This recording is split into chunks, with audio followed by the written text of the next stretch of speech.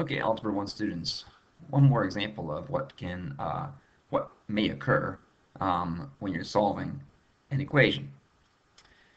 We have here 24 minus 6r equals 6 times the quantity, 4 minus r.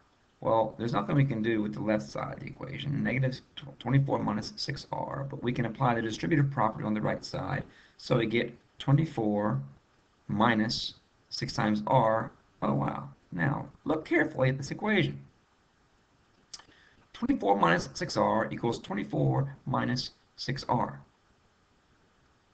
The two sides of the equation are identical.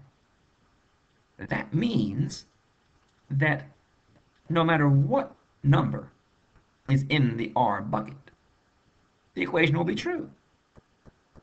So in other words, this equation has infinitely many solutions. Now that's not how I would you. That's not how I would like you to answer this. If the instructions are to solve this equation, to me the best response is um, all numbers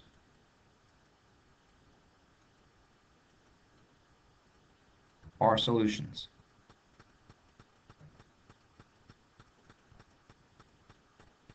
Or you could say any number is a solution. All numbers are solutions, or any number is a solution. Um, the reason is it's obvious, hopefully, but we could, if we were to proceed, this uh, negative, 6 negative r's over here, and um,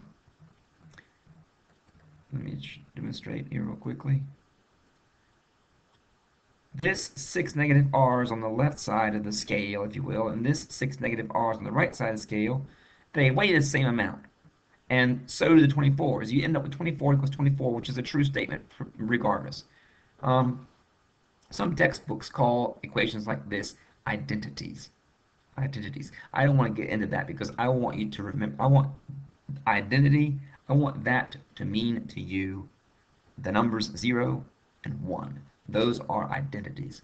And I want you to remember that term that way. I don't want you to be confused by the term identity for an equation. But if you see it, that's what it's talking about. It's an equation that's true for all values. And actually, the identity properties are a plus 0 equals a. That's the identity property for addition. But that equation is true for all values of a. Um, so, um, so same thing for uh, a plus negative a equals 0. That's the inverse property for addition, but it's true for any value of a. Those two equations are those are two examples of equations you're familiar with that this is true for all numbers are solutions to these equations because these equations are properties. Properties, um, well, that's why they're properties because every number is a solution to them. They're true for every number. We wouldn't call this equation here a property, but it is an equation for which all numbers are solutions because when you simplify it out, you end up with the same exact thing on both sides of the scale. So we say all numbers are solutions, or any number is a solution. Pretty simple.